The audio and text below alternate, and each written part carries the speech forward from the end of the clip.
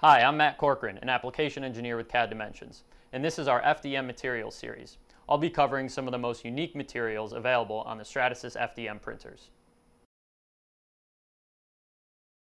Today we're talking about Diran. Diran is a nylon-based thermoplastic used in 3D printing. It's very durable and tough and resistant to hydrocarbon-based chemicals. Diran also has a very smooth surface finish, which is perfect for non-marring factory floor tooling, such as this end-of-arm tool here used on the end of a robot to pick and place parts without damaging them. Other applications include jigs, fixtures, prototyping, and low-volume production of highly customized parts. This inspection fixture for an F-Series head is a great example of a part you'd want to replace with Diran. It's usually made out of aluminum, which is very heavy, expensive, has a long lead time, and can damage the part you're trying to inspect. Like most FDM materials, Diran can be painted, sanded, machined, and media blasted. Diran can be printed on the Stratasys F370, and it uses a breakaway support system called SUP 4000B. It also is printed on a high-temperature build tray.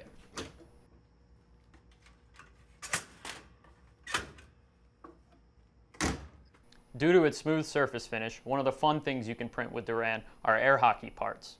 I printed these 4 parts all in the same build tray, and it took about 20 hours to print. Overall, I was happy with how these printed. I printed them with a 10 thou layer height and a double dense infill. One thing to note about Diran is it is very moisture sensitive, so it's important to store it in a dry environment. However, the spool can be placed in the printer overnight to dry it out.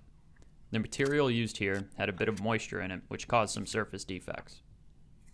Also, Diran prints very hot, so be sure to wear gloves when handling the parts in the tray right out of the printer.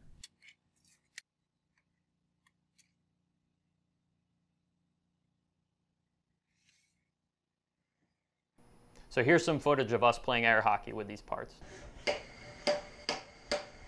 you go, now we're getting it down.